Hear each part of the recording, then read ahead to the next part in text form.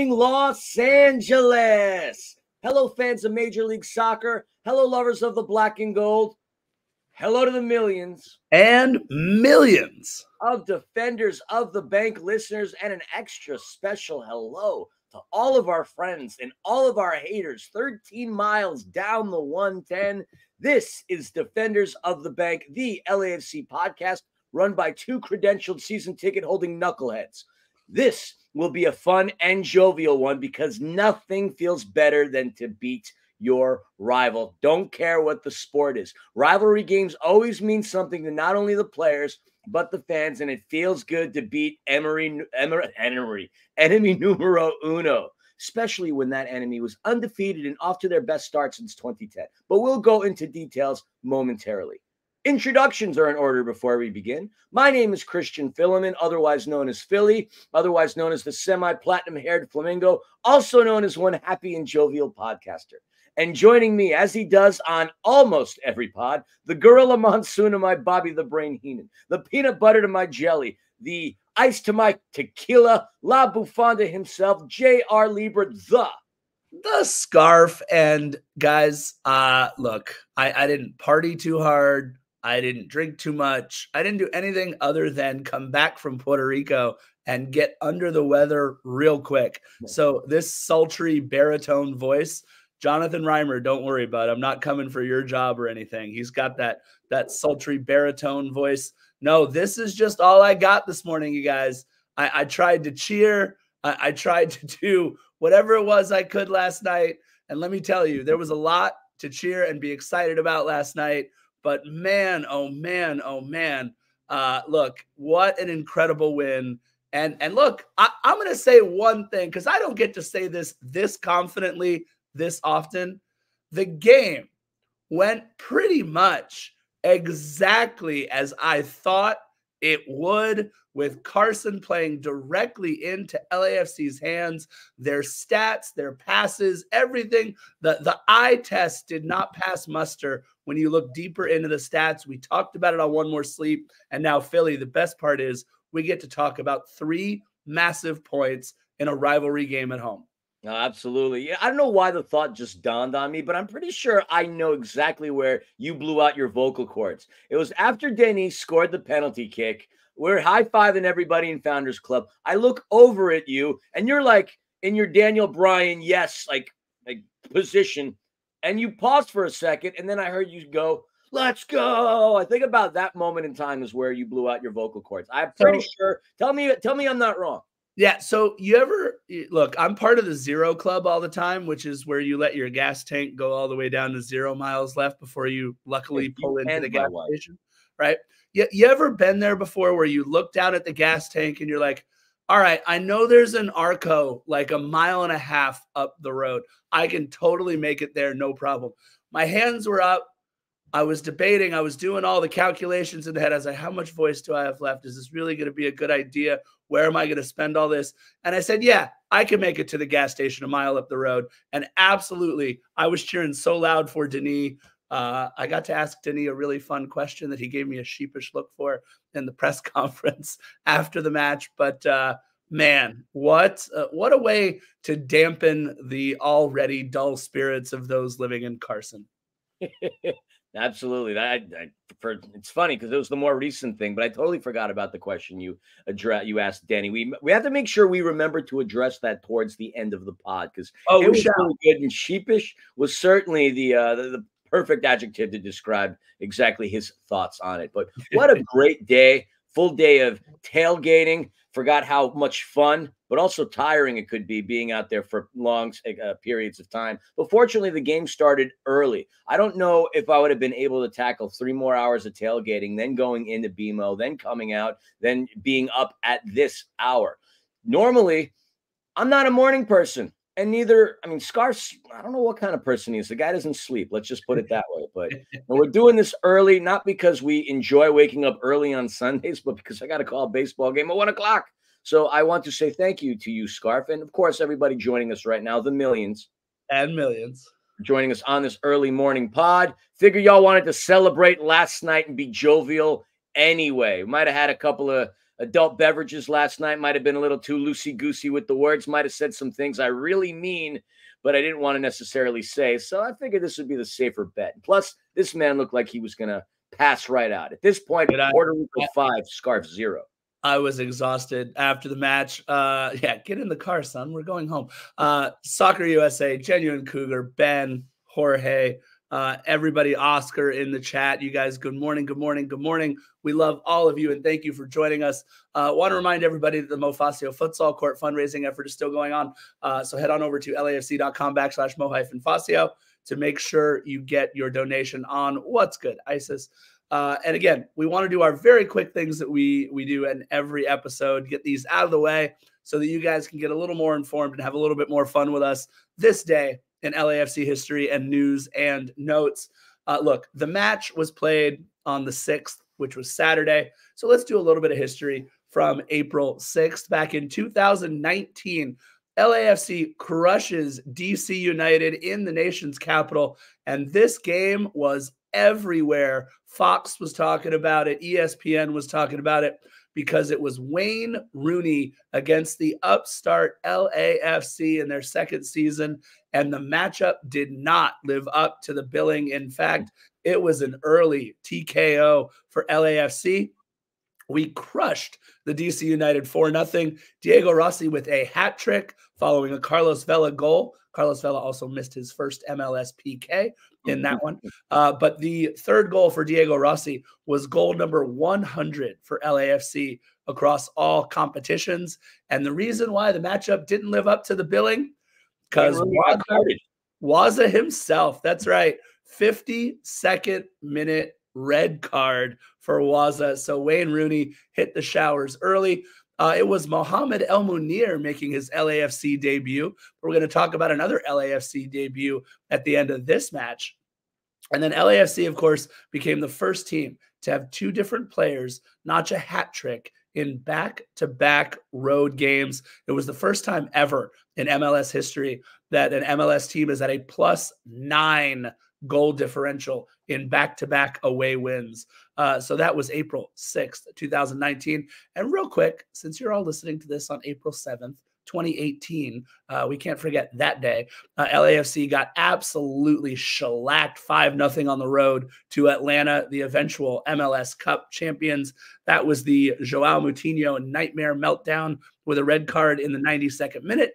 And that is this day in LAFC history. The chat is so alive and rocking right now.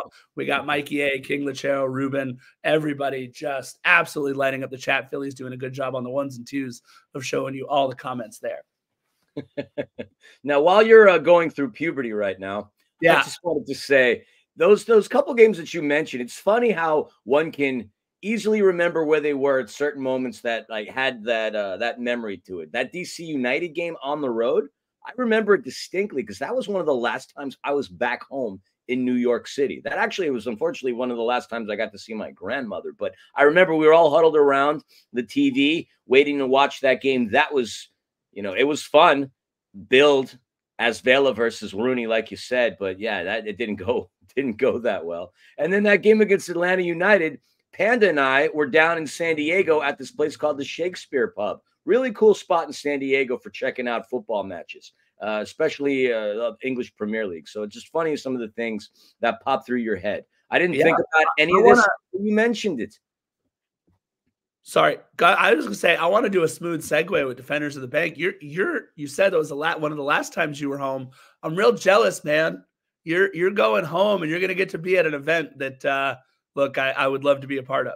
Yeah, so I'm going to go home, Defenders, for the first time in 4 years. I'm going back to New York City on Wednesday with Panda, of course, and I'm going to get to see my mom and dad, who, again, I have not seen since February of 2020. Stopped by in New York before Panda and I went off to Rome. On the way back from Rome, we stopped in New York for a split second, got on back to LA because we cut our trip short because that was the game in which Inter Miami was set to come in to Bank of California Stadium, the opening day. I wasn't going to miss Inter Miami's first day and the opportunity to potentially meet David Beckham because I don't know if many of you are aware of this. Scarf, yes, is a math and Latin teacher, and one of his students was Brooklyn Beckham. Imagine that. You're doing your parent-teacher conference, and you're talking to Posh Spice and David Beckham. Pretty cool stuff. And true to form, we did meet David Beckham that day. It was the trippiest thing, Defenders. We're up in Founders, coming up the stairs, coming right off the elevators, Bex and his entire detail of people. And it was a simple David. It was a simple JR. And they embraced. And all of us around were just looking like, I don't get starstruck. I don't give up about most people, but I mean, I love Beckham because I'm a Manchester United guy. And God, who doesn't love David Beckham? Anyway, I am obviously kicking the can down because I want to make sure your throat doesn't die. But it's funny for me because I'm going to keep calling you Pubert for the remainder of this podcast. Yeah, thanks. Good looking out. But anyway, what I wanted Philly to talk about is he's going to the Doc Gooden number retirement ceremony. He got all squirreled and that part. He got all hot and bothered talking about David Beckham there. So yeah, no, man, I'm real jealous. You get to go to the Doc Gooden retirement ceremony. That would be great. I want to get your thoughts on this comment too, Philly, from Eduardo in the chat. Yesterday, LAFC beat Carson. Today, Cody Rhodes finishes the story. Is Cody going to finish the story, or is it going to be more of the same in WWE? Eduardo, at the end of tonight, possibly on the next podcast, I'm going to ask you. I'm going to make a statement, and it's going to be on behalf of myself and the tribal leader. Acknowledge us. Nah, it's going to be Roman Reigns, baby. I hope so. Anyway. I love it. All right, let's get back real quick into the one news and note that, by the way, I couldn't find on LAFC.com. So LAFC PR, if I'm wrong, let me know. Carlos Mariscal, if I'm wrong, let me know. But I saw number 91 on the bench yesterday. That's Luis Muller. So I'm going to assume that LAFC again signed Luis Muller to one of those short-term contracts that we do, which also will make it pretty unlikely, by the way, that Luis Muller is playing in LAFC 2's match today, which is in Tacoma. So I don't know if maybe they got him on like a quick flight to get back out to Tacoma or not. We'll see. LAFC 2 taking on Tacoma Defiance today, April 7th at 5 p.m. So I don't know, Luis Muller playing or not, but in order for him to be on the bench, he either signed a first-team contract, which I don't think is the case, or he signed one of those short-term deals. So I want to remind everybody, Luis Muller wearing number 91. We were sitting, and our buddy Dario, who sits right behind us, he goes, "Hey, you said there'd be that new big German kid in the lineup. He's in the 18. Where is he?" And I look over and I see Kai Kamara. I see Maxime Chanot. I see, Nathan Ordaz and all the other guys who we know warming up on the side. And I go, yeah, it's crazy. I don't see him. And I look down on the bench behind the coaching staff, and there he is in his green bib, just kind of sitting there, getting a really good seat to watch the game. So I don't know if they ever had any intention in putting Luis Muller into the game, but he is certainly fun to watch for LAFC 2. And then real quick, just want to remind everybody, I'll get there. Just want to remind everybody that ACFC Angel City plays away to the Chicago Red Stars Saturday, April 13th at 6:30 p.m. And for all your ACFC news, please make sure you tune in to the Angel City Chicks on any platform that you listen to your podcasts. All right, Philly, hit the chat. He's just, guys, we also do this on YouTube, but Philly is just pointing down at the thing. I want you to do the shameless plug for the shirts, if you don't mind. All righty. So, Defenders, we've been kind of delaying the what should not have been delayed, but that's besides the point. We have merch. We absolutely have merch. And it's not the kind of merch that you will find at our tent on a tailgate day, although we do have scarves. We have T-shirts to sell, and eventually we'll have a bunch of other cool things to sell as well. But if you head to defendersofthebank.com, there is a tab. It's called Shop. If you click it, it'll bring you over to 500 level, officially licensed Defenders of the Bank apparel. And if you filter through, there are all kinds of great things for men, women, and kids. We've got long sleeve shirts. We've got tank tops. We've got sweaters. Chris Lafferty bought himself a brilliant Phila Monster Studios t-shirt. And I'm so glad that you mentioned that, my friend, because you had this really bad acknowledge this comment in the chat. And I haven't done this before, I was almost about to put you in a timeout. But you totally redeemed yourself with the purchase of a Phila Monster Studios t-shirt. So check it out, defendersofthebank.com. You'll see the tab Shop on the upper side. Take a look, see. All these designs were done by our graphic designer, Dexter Quinn, and of course, with some input from JR, the scarf, and myself as well. Awesome t-shirts. Finally got around to doing it, and we have 4 pages worth of merch. I didn't even know that we had 4 pages of merch. But if you look at some of the things, like, for example, page 2, the Defenders of the Bank logo, if you think it looks very similar to Saved by the Bells logo, that show from the 80s that we all grew up on, you are right. A lot of those things are very similar to a lot of really cool logos. And eventually there will be a t-shirt on there that I'm going to love and wear the heck out of. It's my Philly 316 t-shirt. I love it. But got an awesome Oasis style Defenders t-shirt, all kinds of good stuff. And I can't wait to be rocking all this on Christmas Tree Lane. Hopefully I get to see a couple of you out there wearing it as well. But defendersofthebank.com, shop, check it out. Yeah, look, Genuine Cougar, Soccer USA, Lafferty, everybody else who's already patronized the shop. We really appreciate you guys. Thank you so much. And again, if there's something you want to see us make merch out of, let us know, dude. We'll put up a new idea. 500 level has been incredible working with us. Want to say a big thank you to everybody at 500 level. Real quick, also, I was going to do this at the top, but I totally forgot. Want to give a quick shout out to anybody at Willows who's listening to this podcast, because my middle schoolers were talking to me all about, oh, we got to listen to your podcast when you get back. I'm curious to see how many of you guys actually do listen. Love you all. So thank you. Well, like your middle schoolers, like you're all are going through puberty together at the same time. My voice is such a disaster right now. I really appreciate you guys getting through this. This is a tough one. Soccer USA, try to fit into the onesie. Do what you can. Make it happen. All right, Philly. We had a lot of fun pre-match festivities. Of course, the tailgate and official fan fest. By the way, shout out. Remitly was giving away these little LAFC speakers. Those were really cool. Lexus was giving away these LAFC portable like phone charger banks. That was pretty cool. There was a lot of cool stuff being given away by a lot of the activations and the sponsors over on FanFest, but still, there's nothing like a Derby Day tailgate out on Christmas Tree Lane. Yeah, the party was fun on Christmas Tree Lane. Ton of people roaming around, and anytime there is a fan fest, that pushes everybody from the supporter side a little further down the street. But the nice thing about that is as we're all compact in there, it just looks a lot more full. And there were times that it did look more full. I would say the vast majority of the time, it looked more full on our end of Christmas Tree Lane than it did in the activations part.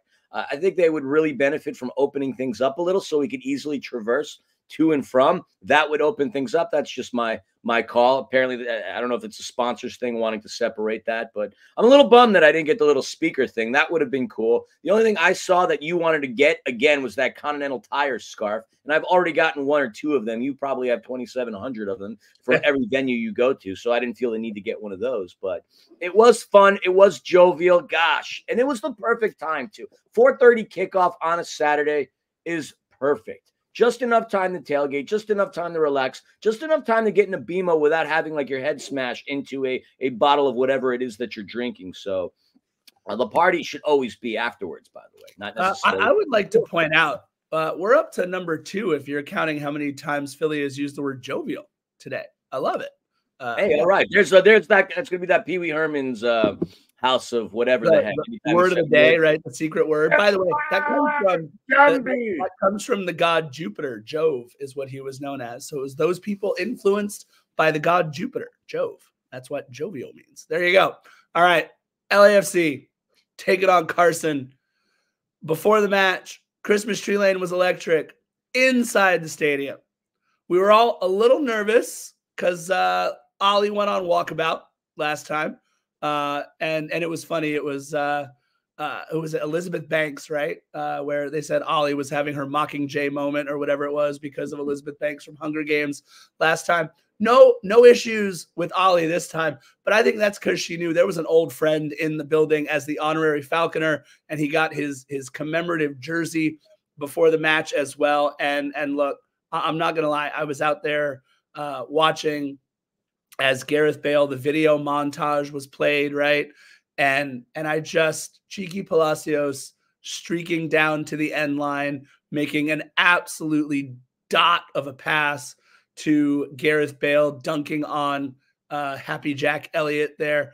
And it was just I got goosebumps.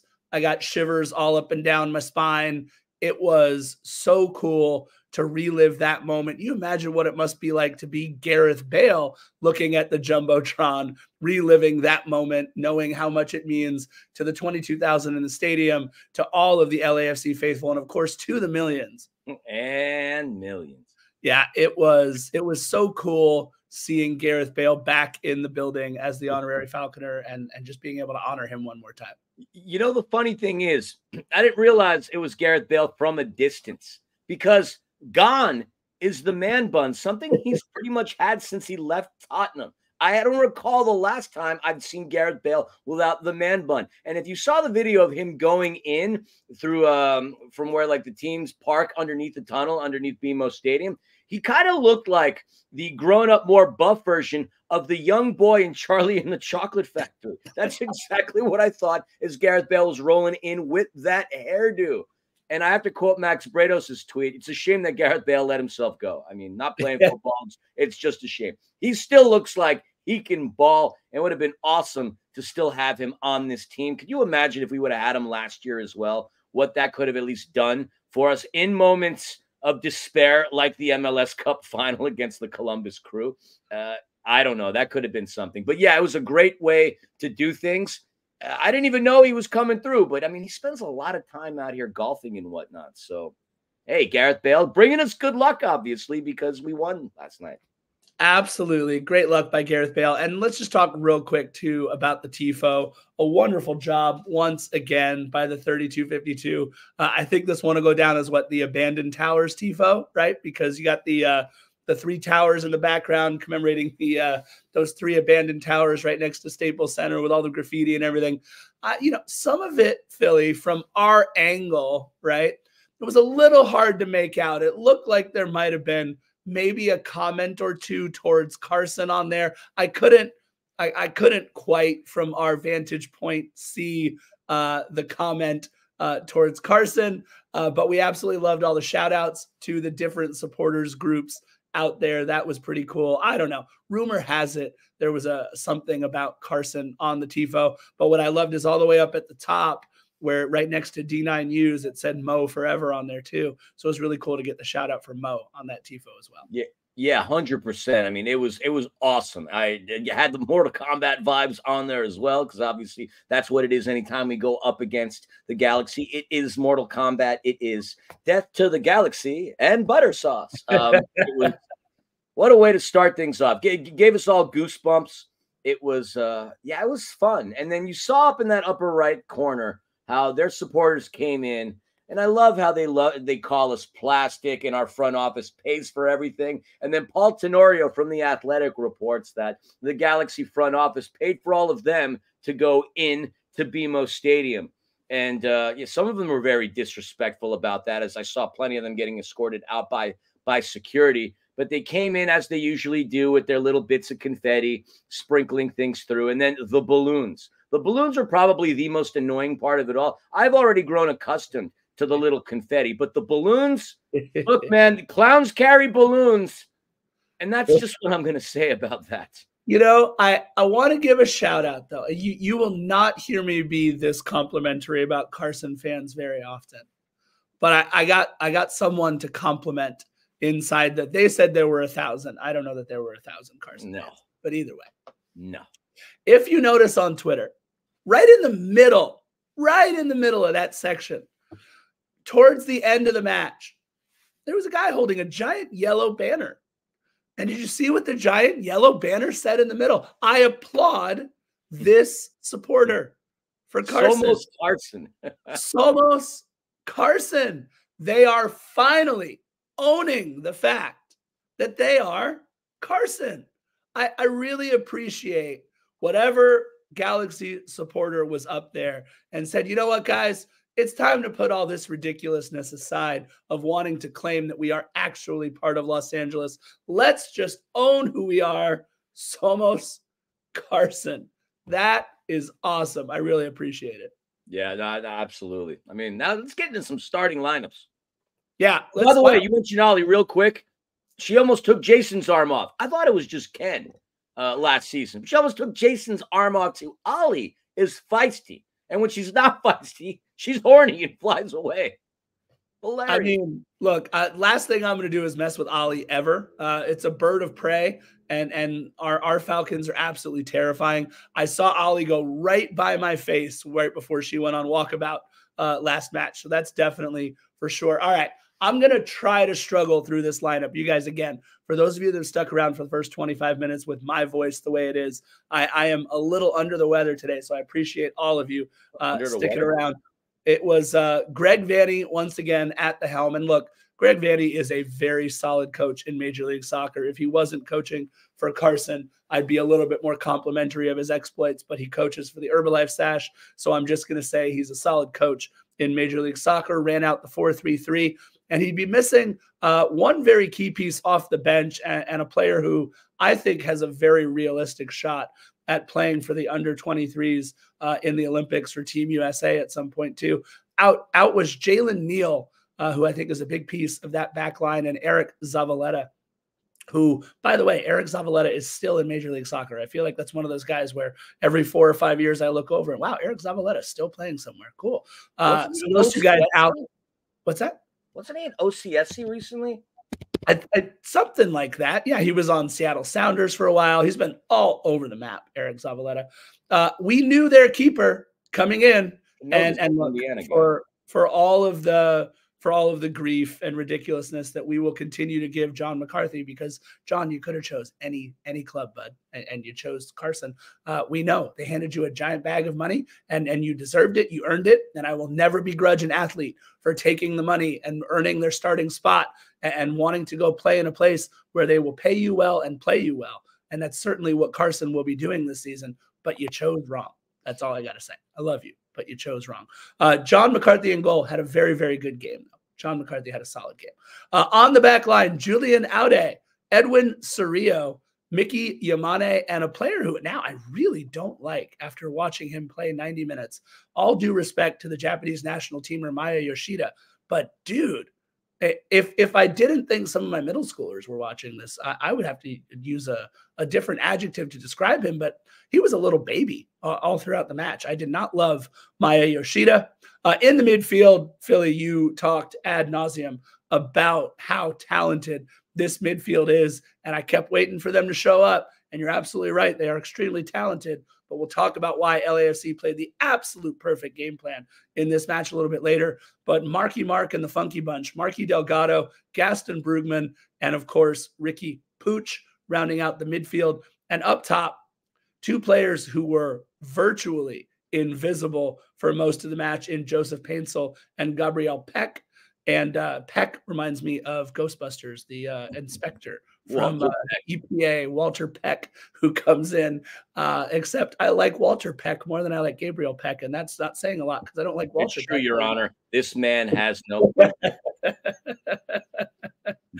He's apparently in the new one, too. I can't wait to go see it. I haven't seen it yet. And then Dejan Joveljic and all 5 of his goals up top for Carson. Just 2 players to mention on the bench. That would be Miguel Berry and long time MLSer who might go down as like the most games played in MLS history if he keeps going, Diego Fagundes. Yes, Diego Fagundes. Not going to lie, part of me shivered a little bit when he came into the game, but we'll talk about it. We'll address that in the second half. For LAFC, we have been very consistent with maintaining our starting lineups, with the one exception. Omar Campos started off the season in the outside back role, and since then he went down and he got hurt. He didn't play last week. He had an ankle injury. But Sergi Palencia has been in the lineup, and I don't think I'm going out on a massive limb by saying he's the starter. At this point, he is the rightful starter in that position, and I'm so glad that he was in there because I was terrified thinking of Joseph Paintsel running down on his side of the pitch, sprinting by Omar Campos, who's coming back from an ankle situation. So Sergi Palencia, Aaron Long, Jesus David Murillo, and Ryan Hollingshead. Midfield, and this is where I was going to be a little worried because I thought this game would be won or lost in the midfield. And it was certainly won by us. Timothy Tillman, Ilie Sanchez, and Edward Atuesta. Up top, Kike Oliveira, Matush Bogush, and Denny Bawanga. As far as the substitutions are concerned, one that we would not see is David Martinez because the kid 17 years old, so I'll give him the benefit of the doubt. He got a schmuck red card last week. Total schmuck red card, and that's all I'm going to say about him. The only substitutions that LAFC had were late in the game. Kai Kamara makes his BMO Stadium debut, and Maxime Chanel makes not only his BMO Stadium debut, but his LAFC debut, former member of NYCFC. That is your starting lineup. Yeah. I don't know if Hugo Lloris. That guy too. Oh, yeah. Hugo, turns out, Philly, you went out on a limb about Palencia. I'm going to go out on a limb about Hugo Lloris. He's good. He's very good. Yeah. I just thought I knew that though. Yeah.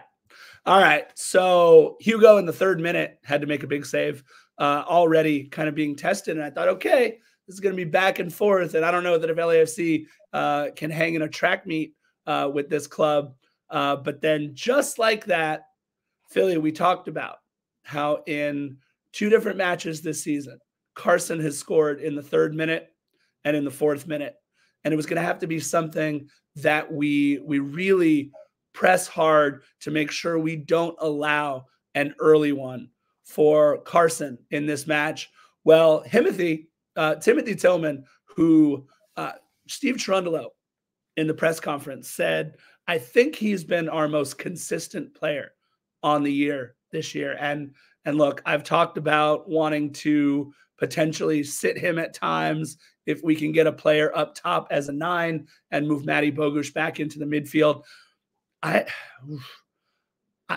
don't know now that you can take Timothy Tillman off the pitch because he is always in the right spot. And if I had more of a voice, I would say it the way that Kevin Hart said it in his stand-up. But when Timothy Tillman scored the goal, he said it with his chest. That's right. I was so happy to see Timothy Tillman back post, almost like in the Nashville game. He just kind of crept in there on the back post and boop, with his chest, scores the goal. Philly, I lost my mind. We're up 4 minutes in, 1-0. Could not be a better start for LAFC. It was a brilliant start, especially considering how aggressive the Galaxy came out. And had it been a different keeper other than a Hugo Lloris, I don't know if we're that jovial 60 seconds later. But it was a great distribution off the corner by Bogusz that found Tillman. And if you go back and see the replay, how was he so wide open, by the way? How was he so wide open? But if you look in previous games, I don't know if Galaxy's set-piece defense has been all that good. I've talked ad nauseum about how I think their defense is their Achilles heel, and it certainly was their Achilles heel at that moment. You could drive a semi through John McCarthy and the space that he had with Timothy getting that ball into the back of the net. But what a great way to start. But against this Galaxy team, this isn't a Galaxy team you would feel comfortable with against unless you had a 4-0 lead. All season long, they have come back time and time again, being down 1-0, 2-0. Diego Fagundes said it himself. I mentioned it on One More Sleep. This is a team that still believes they can win when being down by a big margin. So that was a good way to get things started for sure. Yeah, Philly, Steve Cherundolo said it like 4 times in the press conference too, how confident he was about LAFC's ability to own the set pieces, whether that was defending or whether that was where we had the opportunities on set pieces.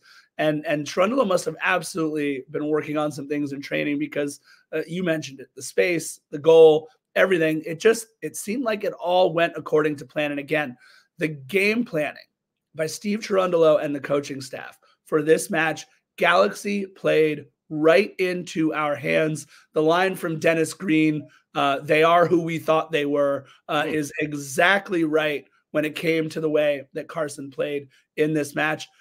Great back post cross from Sergi Palencia to Dibawanga in the 10th minute, deflected out for a corner. Look, I was wrong on one thing for sure. And while I think he played a good game, I said that it would have to be Matty Bogusz's best match of the season. He would have to be everywhere all the time over the course of 90 minutes. Matty's set pieces were pretty terrible, if I'm being completely honest. Not the first one. Yeah, no, absolutely. But for everything after that, he was trying to score or put it in the exact right spot every single time and was just nowhere near it. He didn't have a great game, but certainly did what he needed to do over the course of 90 minutes to keep Galaxy off the score sheet. But yikes, Matty did not have a great game. He hammers that corner almost into the 32-52 in the 11th minute. And then he misses a shot well wide of McCarthy after the pass from Kike Oliveira in the 13th minute. And then Philly, I don't know what you got until then, but something that really worried me as much as Himothy made me want to jump and scream in the 4th minute, he also made me kind of want to jump and scream in the 20th minute. The 20th minute. What do I have for the 20th minute? Oh, the yellow card. Yes, absolutely. We had a lot of fouls in this game. A significant amount. I think we out fouled the Galaxy by 13? I think it was 20-7. And Correct. we piled up on those yellow cards relatively early. So Tillman gets the yellow card early on, and that obviously is a problem because we need to be very defensive in that midfield. And now you're going to take away Tillman's ability to be aggressive, going up against the likes of a Ricky Pooch, so on and so forth.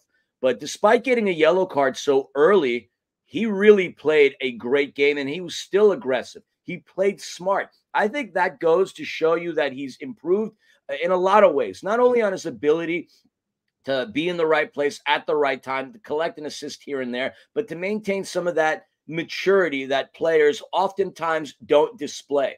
We've seen it even going back to last season where, Timothy would kind of lose his cool a little bit and find himself in situations. Now, if you could kind of teach Jesus David Murillo a little bit about that, we would be in fine spirits. But all these yellow cards accumulating early on in the game, not necessarily the thing you want to see against a team as aggressive as the LA Galaxy. Yeah, I'm actually going to say, Philly, I think it was Murillo who showed that once again. I mean, he picked up a yellow in the 44th minute, right? And was still able to play the entire second half. I asked him about that in the press conference. It really seems like he's taken the next step. He gave a very coach speak, player speak answer when I asked him, is it because you were playing with Giorgio for 18 months or, you've taken kind of veteran leadership and all of that. And he was very complimentary with his answer about everybody. But I just, I would have liked to hear a little bit more honesty from Murillo in that. I was fine. 45 minutes. I could play without a yellow. I'm good to go. But that's okay. He's not that type of player. But it's Atuesta is the one that I tended to worry about more with the maturity now. I mean, he already has 4 or 5 yellow cards on the season. Did not get one in this match, which was great. Hopefully he got a little talking to. But Philly, honestly, from the 21st to the 29th minute, we traded possession. We had a couple decent opportunities. You had Denis Bouanga getting fouled. You had Ricky Pooch getting fouled. A nice little 1-2 every now and then by the Galaxy. Another awful corner by Matty Bogusz in the 24th minute. But Kike Oliveira, Philly, that shot was it was with his toes. It wasn't even off the inside of his foot in the 24th minute. A great save by John McCarthy there. An easy save by John McCarthy. And I want to keep thinking about Oliveira towards the end of the first half as well. Actually, no, into the second half. I would say he played a pretty good game minus his shots on goal. I think he found Denny. We'll go into that later. We'll hold off on that. All right. Yeah, well, do me a favor, Philly. Can you break down the goal and the chaos and the ridiculousness? Total chaos. That's exactly that first word I had to describe it. And I have to take the blame for this, defenders. I'm sorry. Philly's going to describe what happened because it's my fault that they scored. I was sitting in my seat and I turned and I said, I got to go pee. I'll be right back. And because I got up from my seat, as soon as I walked into the bathroom, I heard commotion outside on the pitch.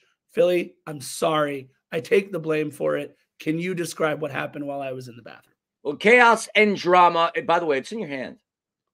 What? What's that plastic in your hand? Is that a Crest strip? Did you not brush your teeth today? No, I have a Giorgio Chiellini card in my hand. Oh, all right. Anyways, chaos and drama in the box. You have a shot that goes off the post by Auda.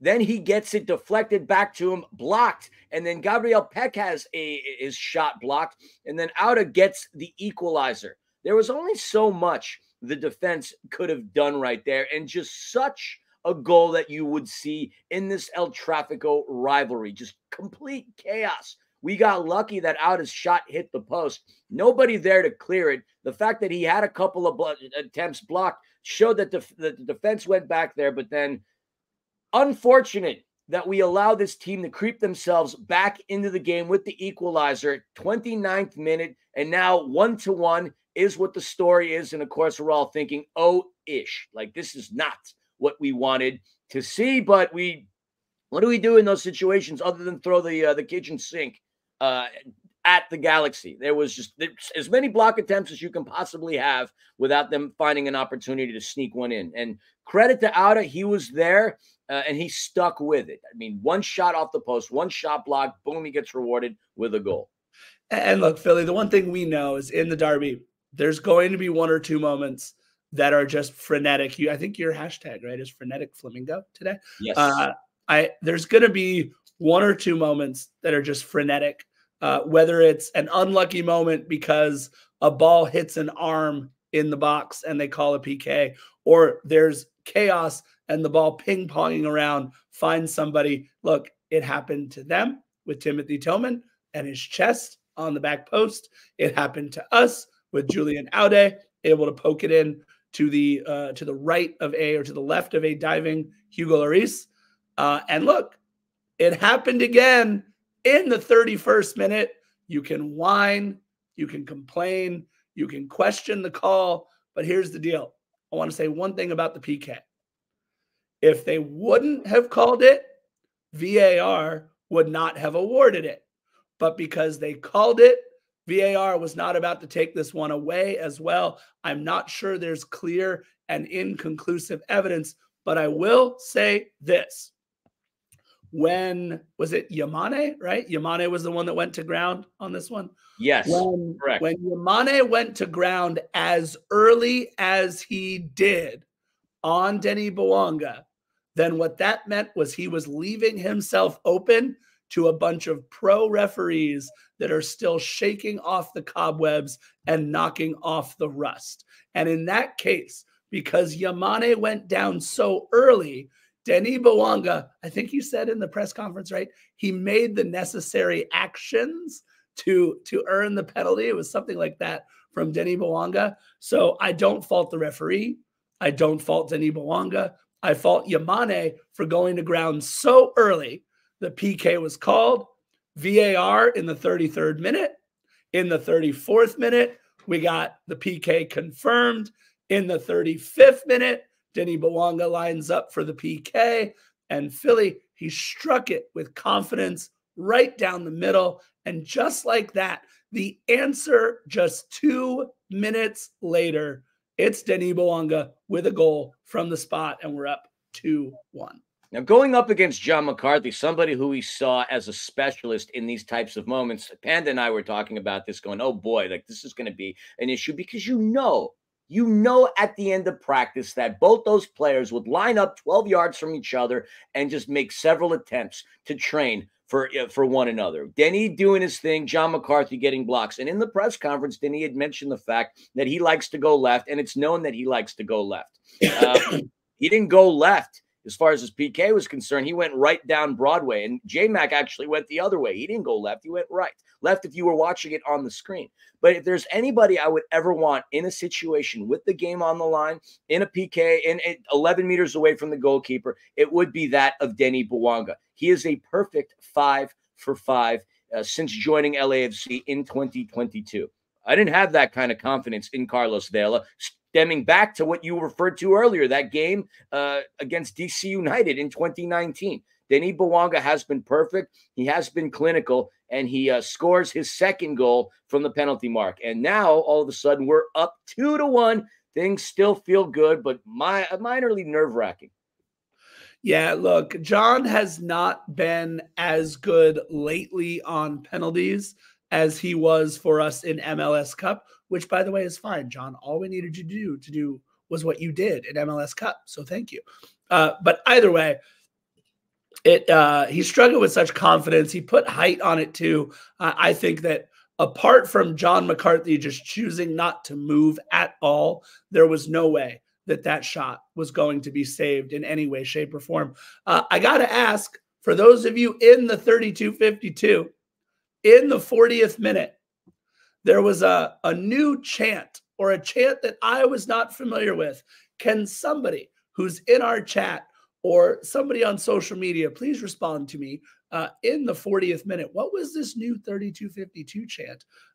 It had something about like something LA Football Club, Dale LA Football. I don't know. It was hard to understand. I was also trying to focus on the match. But there seemed like there was a new chant in the 40th minute, which was kind of neat. Philly, I'm, as you know, and I haven't been able to bring this up in a long time, so it feels good to be able to talk about this. And I know Philly's going to be very excited when I bring up the greatest living American himself, Tom Brady, who was an incredible quarterback in his time, able to throw dots all around the football field, just dots. I mean, 7 Super Bowls, you name it, incredible. Well, Hugo Lloris did his best Tom Brady impersonation in the 43rd minute. God, I can hear our listeners hating me right now. In the 43rd minute, a 60-yard dot from Hugo Lloris to Kike Oliveira streaking up the right-hand side. Unfortunately, we couldn't do anything with it, and I only brought this up so I could make Philly upset. Disclaimer, Kike Oliveira was wearing clothes because streaking has a completely different meaning, at least in the world of a guy who was once in a fraternity many, many years ago. He was wearing his clothes. And thank you for bringing that up. Thank you, Mikey A. I'm with you. Just filthy, disgusting. Nothing is going to upset a soccer-loving fan quite like bringing up not only Tom Brady, but the New England Patriots. But I have just the thing for you later. And Chris Lafferty referenced it. Going forward, as we're to the half, I'm not exactly sure what Vanny yelled at to the officials, to John Friedman, but he got dinged with a yellow card. And actually, both coaches got dinged with a yellow card today. I don't recall the last time that's ever happened. Galaxy had a couple of attempts, 42nd minute. Peck had a curler that was saved by Lloris. Moody gets a yellow card, first foul on Ricky B. And I don't have to tell you what the B stands for as far as that's concerned.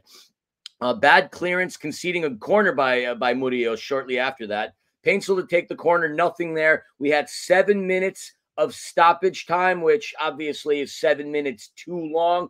Nothing really transpired. 45th plus 4th minute. Foul outside of the box by Palencia on Painsil.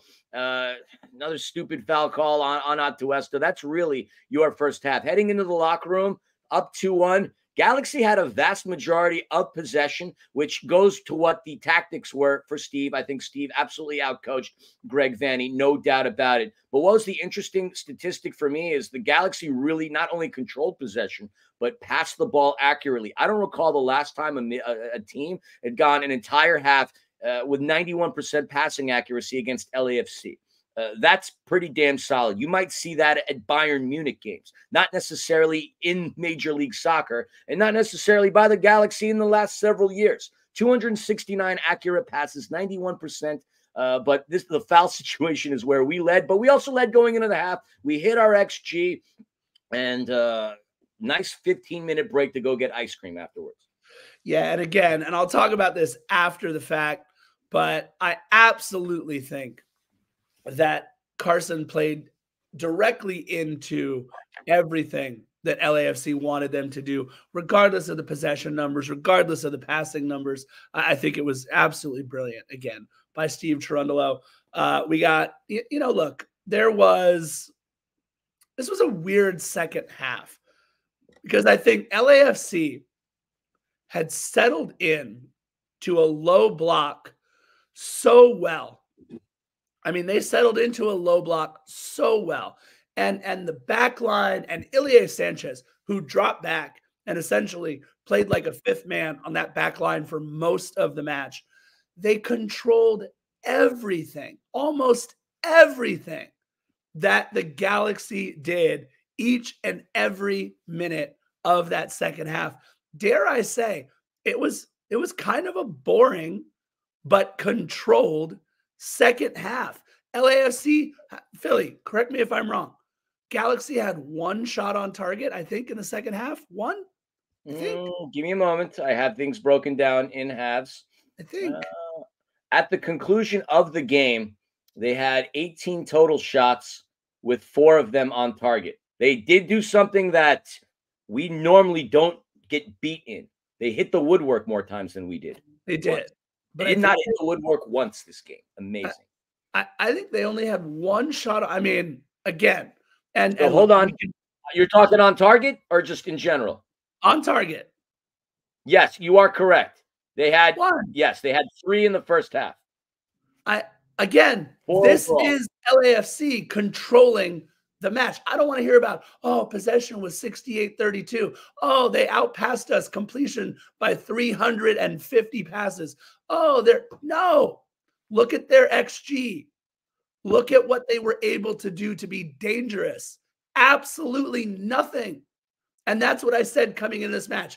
You talk about how Galaxy has completed 1,000. I talked about it, not you, like the royal you. I was the one talking about it. Where Galaxy has completed 1,000 more passes, and their eye test, they just look better, and they've got all. Doesn't matter. Their XG coming into this match was only 0.8 more than ours, despite scoring, 4 more goals than we have. I just did not think that this club was as good with the eye test, or excuse me, as good on paper as they were with their eye test. And we showed that exactly the entire 90 minutes. I was so proud of this club. Look, we can go through it if we want, minute by minute, but I really do think, Philly, that if you look at those last 45 minutes with the impotent offense being run by Carson, was all due to the fact that Steve Cherundolo and that game plan was absolutely perfect over the course of 90 minutes. But Philly, I do want to talk about something that Steve Cherundolo talked about in the press conference, and that was how not to see out the match by LAFC. There were a couple of things, Philly, and you and I talked about this too, where instead of controlling possession, holding the ball, taking the air out of the stadium for Carson, we would take a quick shot, and all of a sudden, Carson's countering real quick. Happened in the 65th minute, happened in the 75th minute. I think it happened one more time again after the 80th minute. All we needed to do was hold the ball, but we tried to do a little bit too much at times.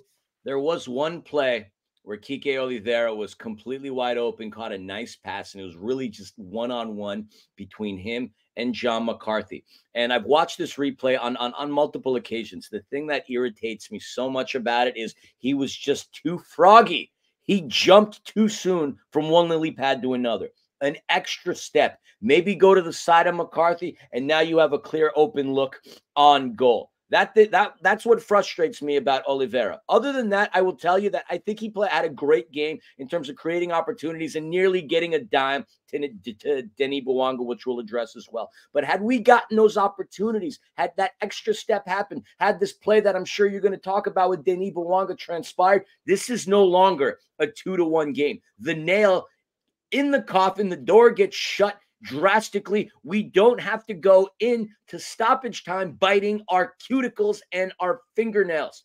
They do need to do a better job closing out games, especially with a team that's dangerous, that can come from behind and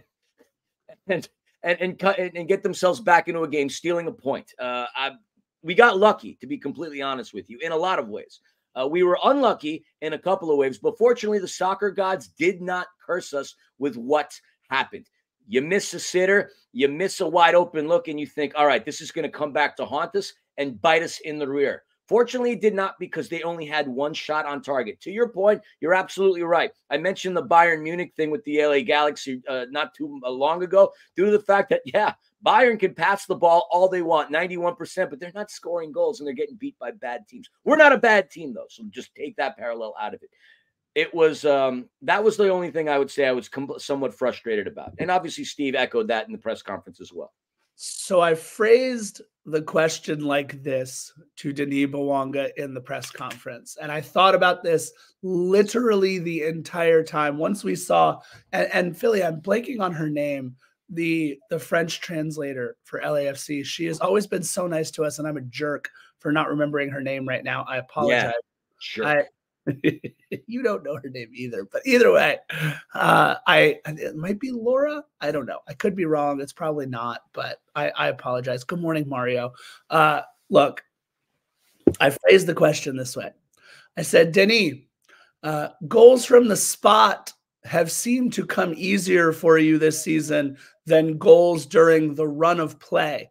Why do you think that might be? Is it that you've been unlucky? Is it that you're pressing a little bit? Is it that teams have made some good saves against you? Whatever it might be, why do you think that is?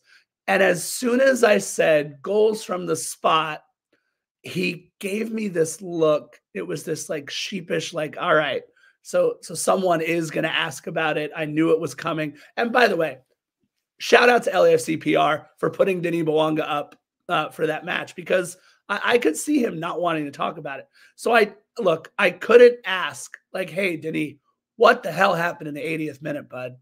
I wanted to ask it that way. But the journalist, the media guy in me had to figure out a way to ask it that way. And he stood right up and said, look, I should have made it in the 80th minute. He was like, look, I know I missed one in the 80th, but I'm going to go back to training. I'm going to try a little harder. I'm going to, do what I can to keep putting our team in the right position to win. So I applaud him for standing up and answering the question. But Philly, what the deuce? Hello Kitty wanted to concur that you are a jerk. Oh, thank you. I appreciate that. That's yes. good. No, that is all. What the deuce? Yeah, your thoughts on the sitter? He had the celebration in his mind prior to scoring the goal. That's what he said. I mean, that's exactly what he said. He said, I was thinking about how to celebrate before I actually scored the goal. It was the combination of Christian Ramirez, Brian Rodriguez, and early season Kike Oliveira all wrapped into one. I was watching the Seattle Sounders Montreal game when we got back home just to kind of relax. Same exact play, and they were able to execute it. And the reason why is because there wasn't an emphatic desire to absolutely mash the ball. Denny wanted to kill it, absolutely crush it. That's why he skied it. If he bumped it, he's looking at a brace on the day. He really wanted to smash that with authority. And as a result of that, he paid the price for it. But to his credit, he goes, that'll never happen again, and I'll work sure to work harder and be better next time. But yeah, look, it happens to us. We've all done something prematurely before it was meant to happen at some point, I hope. I know Denny and myself and others aren't the only ones. Either way, that should have been the nail in the coffin. That does leave the door wide open, and unfortunately gives the other side a 4-letter word called hope. And we can't leave a club like that with any kind of hope. We can't leave anybody with hope. Forget who it is. You miss opportunities like that. Normally, you pay for them. Thankfully, though, we did not. And damn it, I predicted 3-1, and it should have been 3-1 on that goal. I'm just saying, I wanted it. I'm so frustrated. Does that mean I was closer to being correct in my prediction because I did only think LAFC would win by 1? I mean, sure. Look, you mentioned hope, and in the 83rd minute, a great cross by Carson into the box. And when Murray jumped for the header and missed, and I saw the ball pop down to Gabriel Peck on the left side of the box, all I thought was, oh, man, this is it. They figured out a way in the 83rd minute to get one. And luckily, Peck pushes it well wide. It actually wasn't very close at all. And I thought Hugo actually saw it the entire way, so we would have been fine. But Philly, it's moments like those where a team still believes they have hope. In the 88th minute, right after Diego Fagundes came on for Gaston Brugman, we can't run the break well at all, and the Galaxy countered very, very, very quickly. And I think that's when Steve saw, like, all right, hold on. I gotta do what I can here on the sideline, because the 11 guys out there are really having some trouble seeing out the match. Let me make a couple of subs, slow this damn thing down a little bit. Maxime Chanot making his LAFC debut for Edward Atuesta in the 89th minute, and then Kai Kamara making his BMO Stadium debut for Kike Oliveira in the 92nd minute, saw out those last 3, what wound up being 4 minutes of stoppage time. And Philly, a massive, massive win for this club. 2-1, 3 points, Derby Day in hand. Yeah, now we were 3-0-1 at home. 3-3-1 on the season, 10 points. That gives us that leaves us tied at least at the end of the game, tied 4th place in the Western Conference, just a mere 3 points behind the Vancouver Whitecaps. Yes, Wait, behind the who? The who? Vancouver Whitecaps. Jesus. Yeah, the first place Vancouver Whitecaps. That just sounds weird if you ask me. We're 4-1-3 now, all time at home against the Galaxy during the regular season, unbeaten in our last 5 at home against them, going 4-0-1. We've started to finally get games where we're getting goals, because it was getting kind of scary when we hit the 300+ minute mark, not scoring goals. Timothy Tillman is tied with Denis Bouanga for the amount of goals scored this season. Timothy Tillman, that's kind of cool. I think he's already off to career highs in a lot of ways. And Denis Bouanga, 5 for 5, baby, since joining LAFC for PKs. And yeah, I would say it was a pretty darn good day. So hopefully many of you out there are nursing the joys of last night, because it was something to celebrate. It's not the make or break game for LAFC. There's still so much football to be played. We still have other players waiting to hit our roster. We're not complete yet, but this is a good indication as to how good this team can be.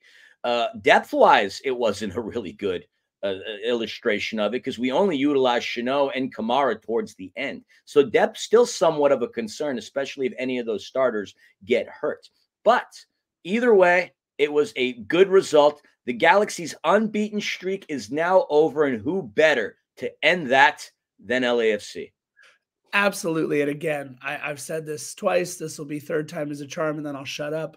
The game plan orchestrated by Steve Cherundolo, Ante Razov, Mark Dos Santos, Oka Nikolov, and of course, our newest addition. So happy for our former coach of LAFC 2, now being elevated up to the big club as well. An incredible game plan by our coaching staff.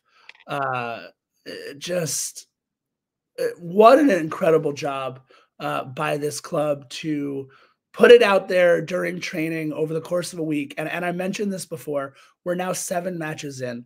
Our first 12 matches this season are all a week apart, 7 home, 5 away. But that means we have a week in training to work on things, to plan, to plan for whatever that club is going to throw at us. And I don't think we could have done a better job.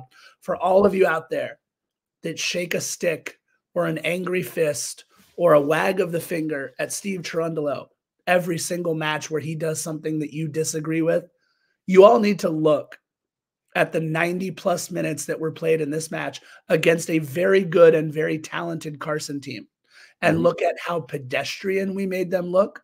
Look at how impotent we made them look on the offensive end of things, and look at how well, for the majority of the match, our 11 out there on the pitch carried out a game plan that was set in motion to perfection by this coaching staff, but doesn't mean a damn thing unless the players go out there then and actualize everything that was done out there on the training pitch. And I can't tell you how proud I am of this club. This was the watershed moment that I thought it would be for LAFC. And Chris Lafferty, you're hilarious. He is. The other thing I just want to address real quick, and then I'm got to go because I got to drive to Riverside for a 1 o'clock baseball game. But you go into, I stayed so far away from Twitter this last week just because I'm tired of seeing the same old freaking arguments going back and forth with one another. But you know, sometimes it's just fun to go on, especially after LAFC beats the Galaxy. We got robbed by the referees. Oh, this is what MLS does for their new plastic clubs. Were you not given so many favorable calls when y'all were good at some point? How dare you say we get the favorable calls? Y'all were since 96, y'all were the front runners. Y'all were like the darlings of the league. Now like you throw that on us. That really is the pot calling the kettle black. No story about that. No question about that. But at the same time, you got robbed by the referees. It was in the 31st minute. You had an entire hour to make up the difference, but you didn't, because LAFC neutralized your team. Your stud, Ricky Pooch, was absolutely walked on a leash by LAFC. He did not look good. He did not look good at all. Turned the ball over on multiple occasions. Was not the Ricky Pooch that we were all expecting to see. So for all that crap that y'all talked, I hope you all suffer from halitosis this weekend. We win the first one. The series now is y'all have won 9 times. We've drawn 5 times, and now we have won 8. The gap is narrowing. And last night, I should say, felt really good. Today feels really good as well. Today felt really good. So continue to cry. We will bask in your pain, and we will live to fight another day, because you know that is the case. 4th of July is right around the corner. But there's one thing we could all agree on between both fan bases, all banter talk aside, no question, this is the best rivalry in Major League Soccer. No question. I would say one of the best rivalries in sports in North America, period. I love this derby match. It gives me anxiety, but it feels so good. It feels so rough when you lose, but it feels so good when you win. So that's all I wanted to say. I love it, my man. One quick date on the calendar. Saturday, April 13th, LAFC takes on Portland in their next match, 1:45 p.m. Saturday, April 13th at Providence Park in Portland. That's our next match. Philly's got to get off to Riverside. I should just stop talking in general because I sound like this. And yes, you said one more thing. Oh, jeez. Oh, Mr. Scarf. Yeah. Damn you and damn Tom Brady. How dare you bring up his name? He is no longer relevant. But on another note, I hope puberty treats you well and that you sound better in our next encounter. Bye, Scarf. All right. Head on over to defendersofthebank.com. Hit the shop thing. Buy a t-shirt or a hoodie or a onesie or whatever else you got. And you know how we like to end all of our episodes. Is that a landline? You have a landline? It's my parents' line. You have a landline. Bye. Bye.